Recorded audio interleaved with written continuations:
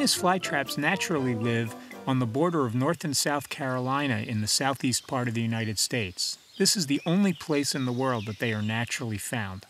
It's an area of about 20 square miles or about 40 square kilometers. Why aren't all plants carnivorous? And the answer is both simple and complicated. On the simple side, first off, really we can say that all plants really are carnivorous because all plants get minerals and nutrients through their roots, and those minerals and nutrients are basically made up of dead animals that have rotted and decomposed in the soil, and the plants are sucking those up. But the kinds of carnivorous plants that we see where the leaves have actually changed shape to make traps, this is very different. And this is an accident of evolution that probably happened about 50 million years ago. It actually happened about 6 times among the entire plant kingdom. And some plants, those plants growing in very nutrient-poor conditions, evolved a particular mutation to allow them to capture insects and extract the minerals and nutrients directly from the insects. How do these plants catch insects?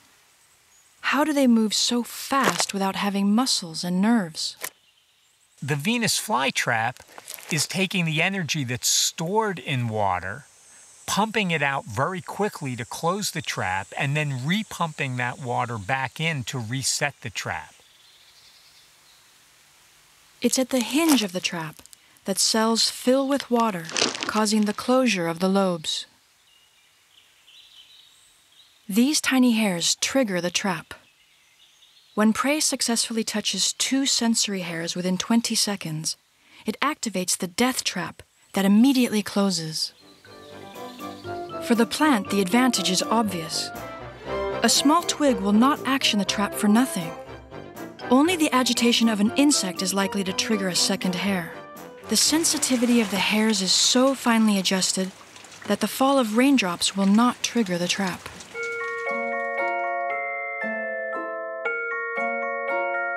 How does the plant manage to eat such large prey? Carnivorous plants are not only mouths, but also stomachs.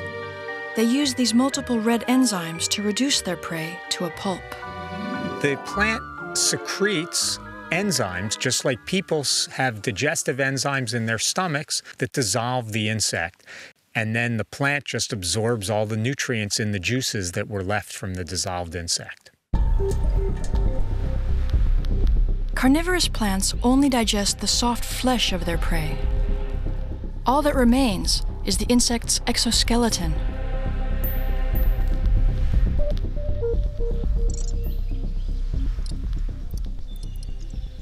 It takes a Venus flytrap about 3 to 5 days to completely digest an ant or a fly that it has caught. The Venus flytrap will only dine 3 or 4 times in its life before turning black and wilting.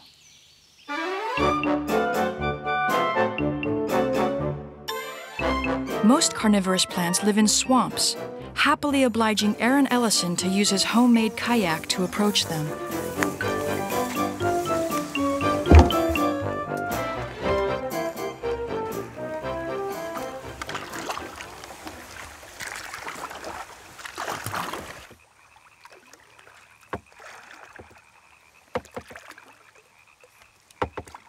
Sundews, or plants a lot like sundews, are probably the most primitive or ancient type of carnivorous plant.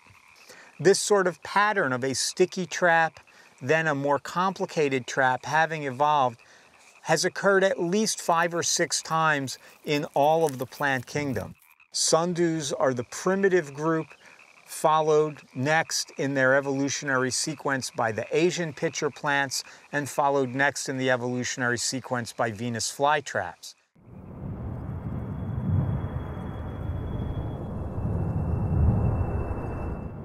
It may be primitive, but this glue trap is highly efficient. Each ball glows in the sun like a dewdrop and acts as a magnet to attract insects. It contains a powerful sticky glue.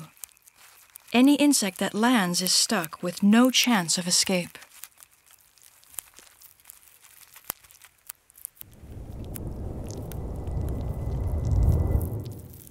The efforts of this fly to escape its trap are in vain.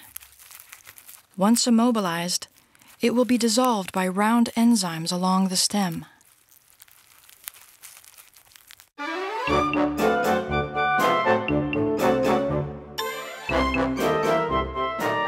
Pitcher plants are considered advanced as carnivorous plants go because they have a variety of methods that they use to both attract and trap and digest insects. The pitcher plant has these hairs that point downward so that when the insect tries to crawl back up, it gets caught in these hairs and falls further into the plant. The inside of the pitcher is coated with a very, very fine wax that allows the pitcher plants to act like a sliding board for the insects to slide down into the very bottom where they're captured and digested. The electron microscope reveals this amazing forest of hair, all pointing in the same direction, stopping any prey from climbing out.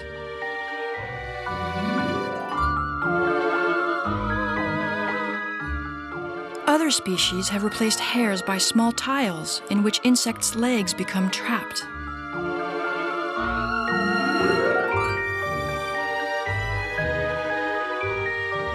Some hairs are even equipped with glue on their tip. Carnivorous plants have evolved to adapt, according to varying sizes and types of prey.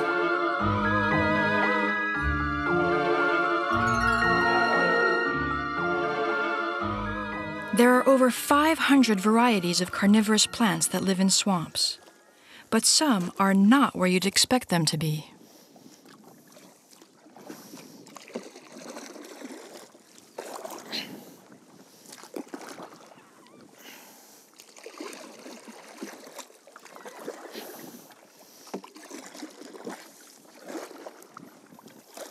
Faster than a Venus flytrap, more powerful than the best mousetrap. It's the bladderwort. And if you pull it up, it looks just like any other green limp algae that you would find in the pond anywhere. But put this under a microscope and a whole new world of plant life will become visible. These carnivorous plants capture zooplankton using a bag-shaped trap, equipped with a valve that closes at a speed of 10 to 15 milliseconds. But unlike above-surface carnivores, they do not have digestive glands. How do they digest living prey?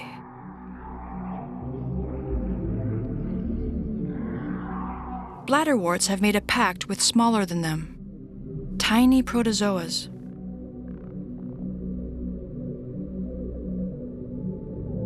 It doesn't take long for an army of them to decompose the prey. The bladderwort enables the protozoa to feed on large prey that they would be unable to catch alone. And the protozoa break down essential digestive nutrients for the bladderwort. It's microscopic symbiosis. Once fed, the plant can now grow this magnificent flower.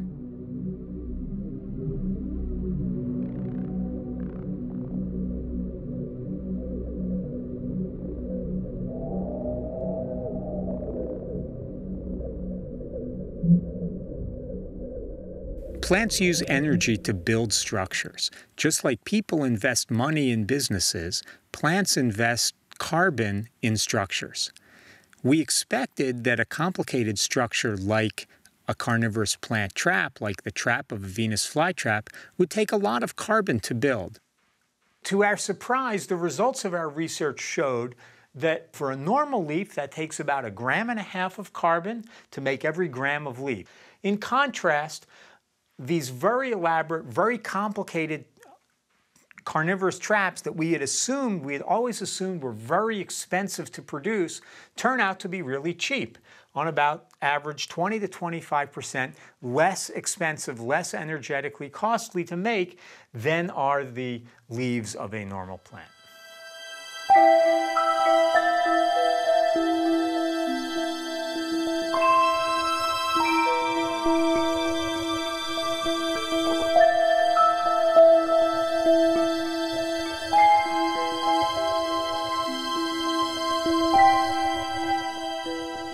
If people were designing a Venus flytrap, they would come up with a system of pumps and pulleys and engines that would require a lot of fossil fuels to drive that, as opposed to thinking about how they could just simply take the energy stored in water, squeeze that energy out, and then reuse that energy again from the water to reset the trap. And so plants like Venus flytraps have a lot to teach us.